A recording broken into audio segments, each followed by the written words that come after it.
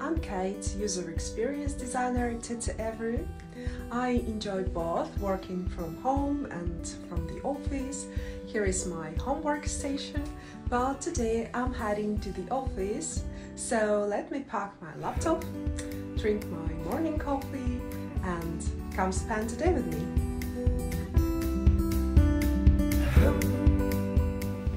And here is my beautiful office.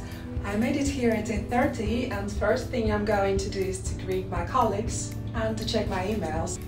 Then I usually set my daily goals and begin with project tasks. I have a few meetings today and will be working with my team on complex system design, prototyping and focusing on accessibility.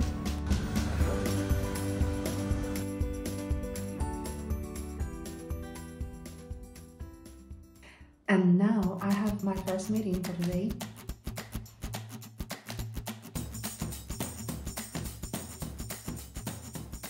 And now it's lunchtime.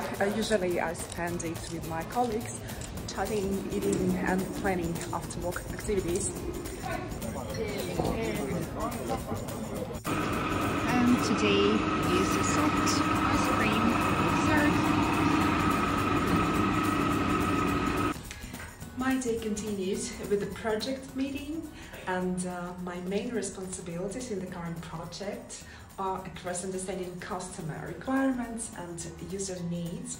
So planning, prototyping, conducting heuristics evaluations and usability testing, and of course my main focus is on designing digital products and services that are customer-centered and user-friendly. Also, of course, enjoyable and equitable. Because I always aim to achieve this by applying accessibility principles and accessibility guidelines to make user experience better for everyone. Accessibility is human right, and for me it's just morally the right thing to do. The rest of my day was quite busy. I was fine-tuning some design elements to ensure consistency across layouts. Then I did an accessibility audit on specific components, and I attended a project meeting where we went through the updates that have happened since our last meeting. And now it's 4:30, and probably I will finalize the last task and I will go home.